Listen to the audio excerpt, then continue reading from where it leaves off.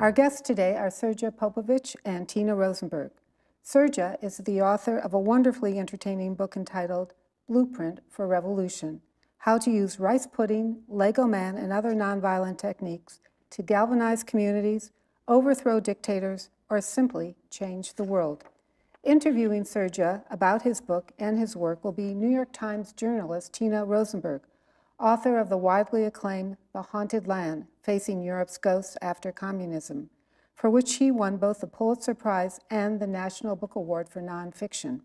You are a student at Belgrade University in 1998 in the midst of a dictatorship that has just started its fourth war, and you are meeting with 10 other students in a cafe, lots of cigarette smoking, and you decide, let's overthrow this guy. That's insane. How did you do it? It's a great question.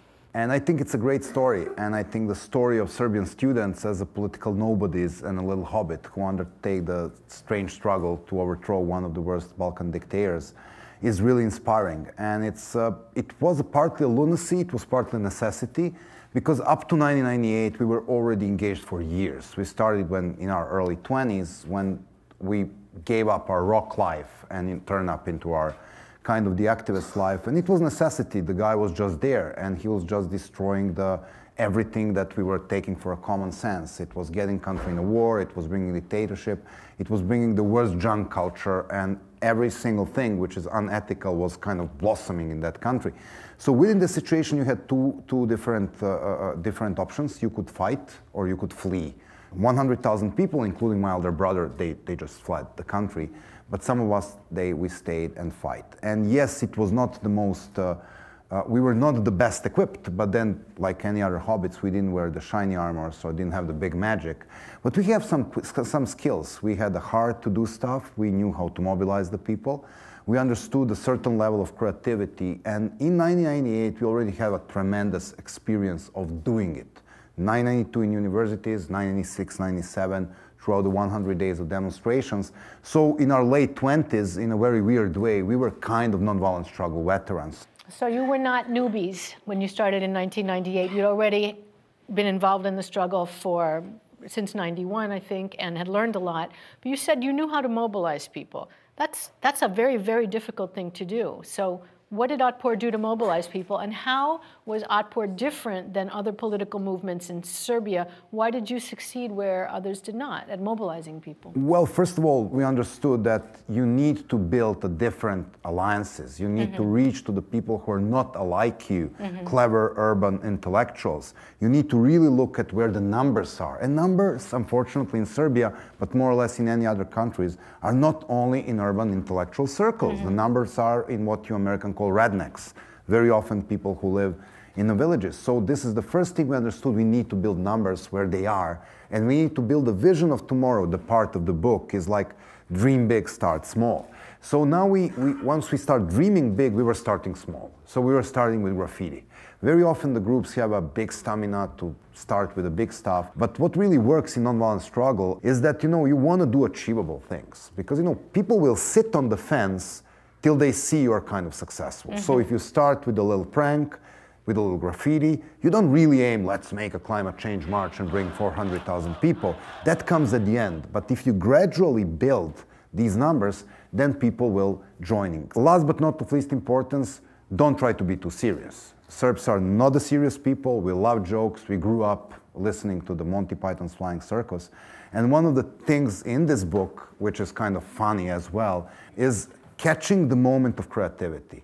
How this thing really works. How do you really challenge evil and fear with humor and creativity? Give me an example. We started with the famous anecdote of Barrel. We were like 20 people. So, we would paint Milošević's picture. Well, Serbs are not politically correct at all, so you need to understand this.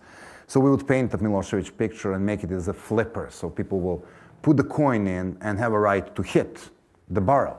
We put the barrel in the Serbian version of 5th Avenue, which is the main downtown shopping district. So within the range of 15 minutes, you have people waiting in line to really show their respect for their ruler. And where are you in this? We were withdrawn to the reserve position, smoking cigarettes and drinking coffee in a bar, watching the barrel was sitting out there by itself. And the barrel was there, the people were having fun, the kids were kicking the barrel. You know, kids love this type of fun. And that was not the funny moment. The funny moment was when police arrived. And what they will do? They will arrest the downtown shoppers. It doesn't really work. And charge them with what? They will arrest us while we are not there. Well, they arrested the barrel. So the photograph, you know, the photojournalists, they were super happy. The photograph of police arresting the barrel with Milošević face, dragging it to the police station. You know, you are a journalist. You would use this opportunity to really, you know, publish it wide. These small acts of resistance, why is humor so powerful? Why? Well, there are several reasons for this. I mean, first of all, I think it's when you look at the status quo in this society, the status quo is either fear or apathy. You want to look at the dictatorships, it's fear. You want to look at the corrupt democracies, you know, people are too busy buying in Walmarts. That's what American activists will tell you. And how do you break it? You break it very much lovely with a humor. Imagine the situation you need to go to the major surgery.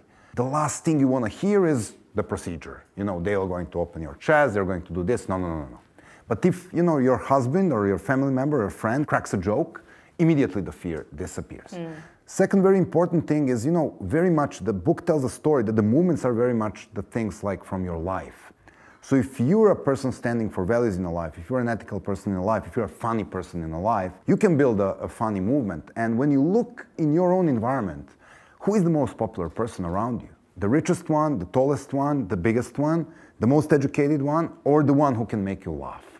So laughter is the natural center of gravity for the people, and that adds the cool factor. And a lot of these movements, not only Serbian movement, but when you look throughout the world, the successful movements were cool. People wanted to go there. And then last very important thing about the humor is when you're challenging people in power, you will realize that they take themselves too often too seriously. Whether democratically elected or dictators, they watch too much of themselves on a TV, in the billboards, in the newspapers, and they start believing this big image. So if there is a little people pranking them, you know, with a petrol barrel, there's also a great story about, you know, toy protests in Russia. You know, you have a ruler who spends millions in PR, who poses shirtless, restless tigers, saves dolphins from drowning. I mean, Putin is the master of being, you know, the guy. And now you have a little group of people in 2012 who are protesting disputed election in Barnaul, Siberia. It's a small place, protests are not allowed, so people build their little Lego town. And they come with the little toys who are carrying protests like 130% votes for Putin. You know, give us our vote back. And the first day everybody has fun, everybody's taping, it went viral, and then what really happens is that somebody sees this in Kremlin. And they understand the very nature. If they react, they will regret. If they don't react, people will think, oh, we can do this at home. So, no, let's make a little toy protest everywhere. So the phone rings of the chief police station in Barnaul. He gets a call, and he needs to take the press conference, and he needs to stand in front of the camera and say that the protest of 100 toy soldiers, 50 Kinder toy, and, you know, 50 toy cars is banned because toys are not citizens of Russia. And now we are having the shirtless guy wrestling tigers being afraid of little toys. So this is the power of creativity. It's not expensive. It takes a little bit of creativity. It's basically low risk because, I mean, what, they will sentence you for organizing a toy protest. That's not the case. Sergio, that's a great story, and it's easy to understand how this embarrassed the authorities. But what happened with it? I mean, how do you go from these cute, funny little pranks to having a wider impact? Every single movement is different, and there is no copy-paste of this kind of struggle because the consequences are different, but if you need to follow the rules. And one of the rules you need to follow, you need to build the unity. So aside of these little pranking tactics, making movement cool, and you really need numbers. Numbers are never on the fringe. So, you know, you remember the environmental movement starting as a groups of people tying themselves for defense of the nukes, but it became really big where it involved people who are less radical and more realistic, and there was a scientific research. So you need to build from your perspective, yes, towards the center. The numbers are never on the fringe, Effective nonviolent movements operate well only when they have numbers. The numbers are always on the center. You need to compromise with these people. That's the hard part. Yes, it's super cool being right and being surrounded with the cool people who think around you. But if you really want to change the society, it's not enough to be right. You need to listen. I had a marvelous class with NYU students, tremendous, clever young men and women, and we were discussing Black Lives Matter campaign and what can be done to make it more mainstream and involve more people in it. And because they go through the part of the training we give to the activists on the class, they came out with a very good results. And they're looking at the social distance. You're looking at the black population and you're looking at the white police, which has a kind of the, perception of being invaders, occupiers of the place. So the cause of the problem is how you bridge this social distance. Because if it's us and then, there will never be a social change. You need to work to build across this bridge. And there is a great sentence of my political mentor and a great friend, late Prime Minister of Serbia, Zoran Đinđić. He captured it in a sentence: we will start winning when we understand that the policeman is a man in a police uniform.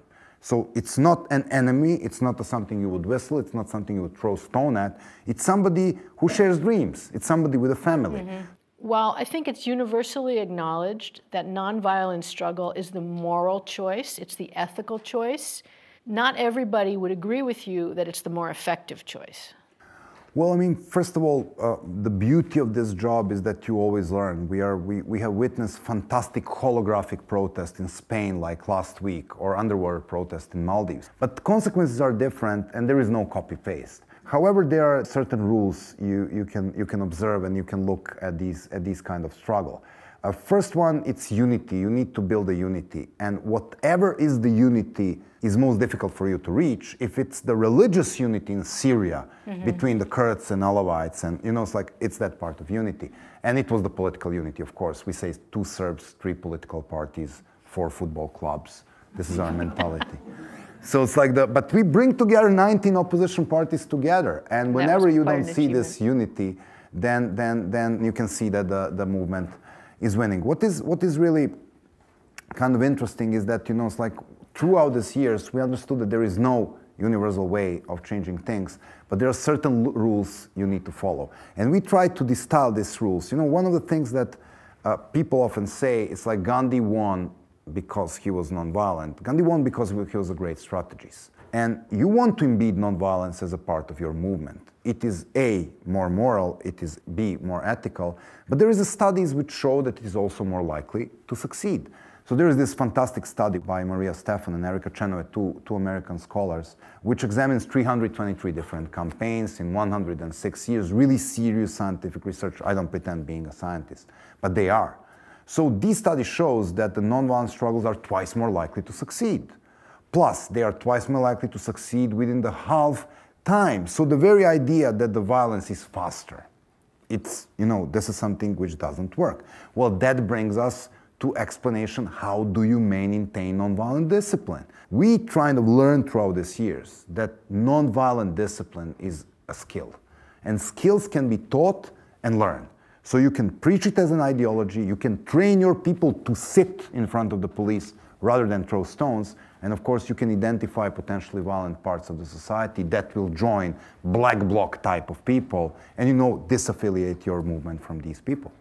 You've said that when you do workshops for for democracy activists in other countries, almost always one of the first questions you get is, this might have worked in Serbia. This will never happen. But it would not work here. Our guy is too violent. You can't just ask somebody to step down. What is your response to that? Well, it's like the response is that they are basically right in terms that every single struggle is different. So you can't really take the Serbian struggle and copy-paste it to somewhere, or you can't really take the Tunisian struggle and copy-paste it to Egypt. The conditions are different, the mentalities are different. There is one thing that they are, of course, right.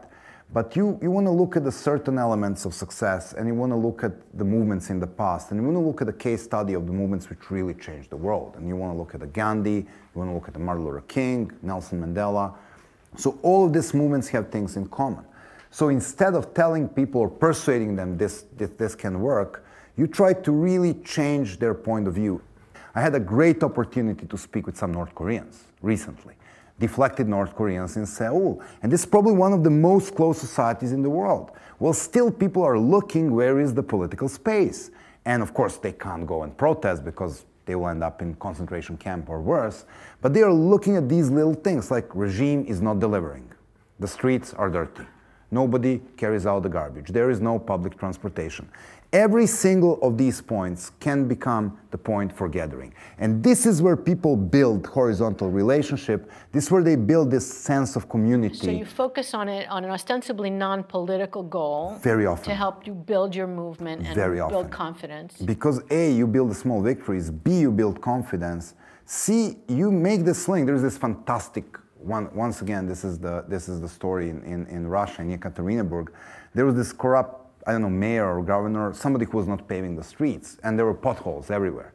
So what people have done during one night, they were portraying the face of their mayor around the potholes. So, you know, when you come there with a car and you hit the pothole, of course you curse. But it becomes personal now, and this is where you understand that this is not only loftivism. This is making people understand that it is their taxes paying their officials to fix their potholes. So this non-delivery and keeping politicians accountable may sound as a very small success for somebody who lives in democracy, but in autocratic society, it's all the difference between, you know, very obedient citizens and what they consider national awakening. Because once they understand that they are paying their officials and these officials are not delivering, then, you know, they may ask for delivery, and that may become very difficult for these governments to cope with. Talk about tactics of dispersal. It's a great point. It's like one of the main reasons we wrote this book for is because I hate people having this wrong picture of what nonviolent struggle is. When you say nonviolent struggle, people say protests, marches, million of people, occupy this, occupy that. We call this tactics of concentration. You concentrate either your people or your time or your resources in one spot. Looks great on a TV, which is probably the reason everybody thinks that this is what the nonviolent struggle is all about. But you've lived in Chile. So you know what would happen to Chileans when they go to demonstrate against Pinochet. They would shot dead. That's a clear thing. Arrest. Something really nasty. When you are prevented from going to the square, what would you do? Would you insist of going and getting in conflict with the police, or you would disperse? So we call this small acts of resistance or low-risk tactics of dispersion. So Chileans would go home and hit pots and pans from windows. We were doing this as well. And they would turn the lights on and off. The beauty of it is A, anybody can do it. B, they will arrest you for what? For banging pot and pan from your own home. It's unlikely. Successful nonviolent movements know how to engage young people, rural people, clever people, stupid people, old people. Like the pensioners could do it. Like my grandma was hitting pot and pan. And you know, Chileans were even more clever. They were developing this fantastic moment of driving half speed and walking half speed. It started with taxi drivers and then, you know, continued with the people. And immediately everybody was doing something which is A, subversive, and B, completely legal. Because even in North Korea, there is no traffic sign which says you must drive faster than 7 miles an hour. Oh, you must drive slower than 30 miles and that's it. But what if you drive 2 miles and I drive 2 miles and she drives 2 miles? So, you know, we collapse the whole city. And everybody's honking and immediately there's a fantastic sentence I've seen in one of the movies about the Chile. There is the guy who says, okay, the main thing was that this blurb of fear just disappeared at the moment because we understand that we are the many and they are the few. Yep. And that's like, you know, the power in numbers. It also builds this kind of stuff. And these small acts of resistance is what we should focus on and what we should explain. Unfortunately, they're not so media sexy, so they don't get so much attention as a big thing. But then one of the reasons why I think this book matters now is because we are witnessing the Occupyism. It's the trend in the world which has nothing to do with the fair goals of Occupy movement. It has to do with copying the Tahrir strategy. So Tahrir was bring people in one place, Occupy was bring people on one place, Hong Kong now, bring people on one place. Problem with high-risk tactics of concentration is A, it's demanding. People need food, people need to sleep, people need toilets, and how the square will look after 7 days. How will you keep people busy and happy after 7 days? And it's highly ineffective in the terms that your opponent, like mainland China, only need to sit and wait for numbers to dwindle. And you're wasting the large resources. Part of the things we do in our workshops and in our classes is we do cost-benefit analysis. Like 10,000 people sitting on a square for 3 hours listening to this stupid speaker. This is 30,000 working hours. What else? How many doors can we knock? How many pots and pans we can bang? And it's like these low-risk tactics of dispersion, they were everywhere, but people just don't look at it. And they're so much better designed for highly oppressive societies because you're less likely to get arrested or worse. There was an article, which I'm sure you're aware of, years ago in the New York Times and the Sunday magazine about Otpor. And what it specifically talked about is the structure of Otpor, which was largely based on the Palestinians. And this idea of resistance and not necessarily having one central leader, but that the leadership structure is very decentralized. So if you could talk a little bit about that. First, decentralization was a necessity. And it came from necessity. First, the Serbian 90s were so disappointed in opposition leaders that we understood that, having charismatic leaders was not a good idea. Plus, leaders are vulnerable. You can put them in jail like Nelson Mandela or Aung San Suu Kyi, or you can kill them. What Pinochet was doing to the opposition leaders was throwing them from the plane. This decentralization kind of did several great things for us. First, we were gathered around the symbol of the clenched fist. And I think the book tells an important story why these elements of group identity really matters. And this is, of course, values first, but also symbols, and the type of music, and the type of culture. So what is this shared culture you have in the movement? Because this is the glue that keeps you together, even if they arrest people. And I think decentralized system was really helpful. And it brought us to the fantastic situation where we have internal competition, like the local branches did their own thing, and while they were sticking to the message and staying nonviolent, they were free to do whatever type of activities they would do, and they ended up getting the crazier, the more powerful, the more pranky thing, getting more people arrested. There were internal competition. It was also hell on earth for the government because we couldn't predict what our local branches would do, and of course they couldn't predict. So it's a really good way to keep your opponent off guard. Can you give us some thoughts on the social media? Is it effective? Is it ineffective?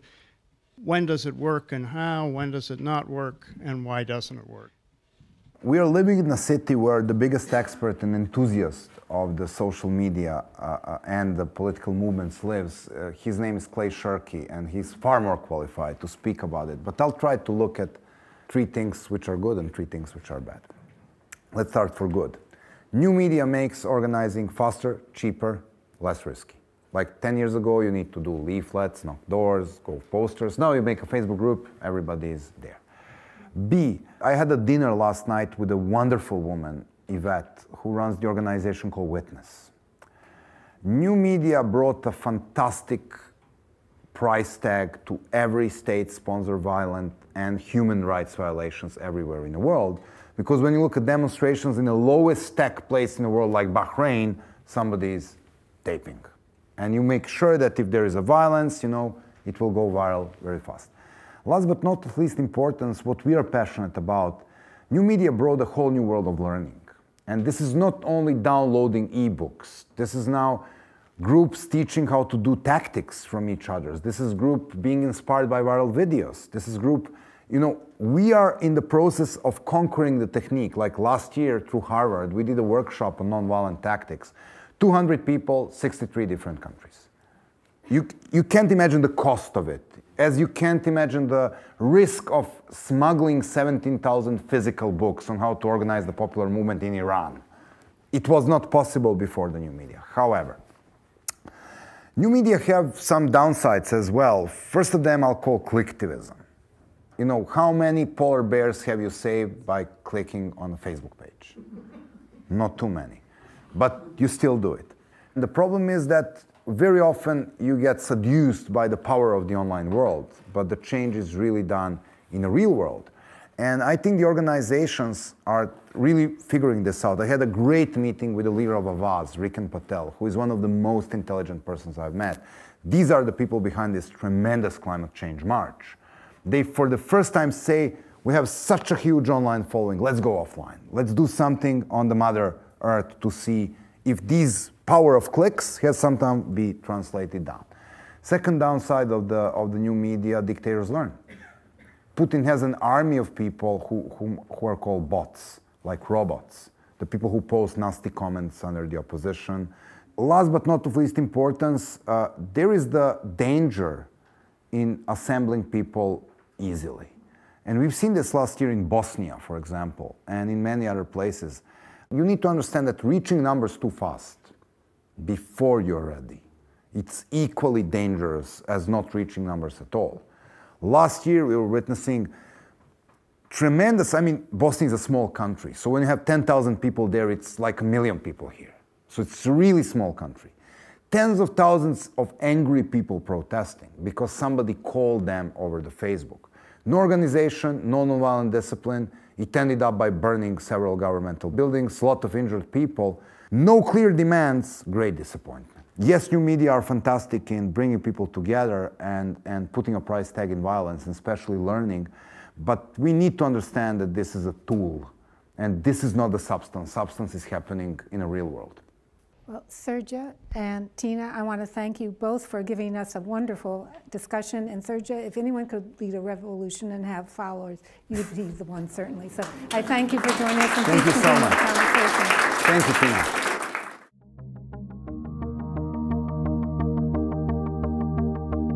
For more on this program and other Carnegie Ethics Studio productions, visit carnegiecouncil.org. There you can find video highlights, transcripts, audio recordings, and other multimedia resources on global ethics. This program is made possible by the Carnegie Ethics Studio and viewers like you.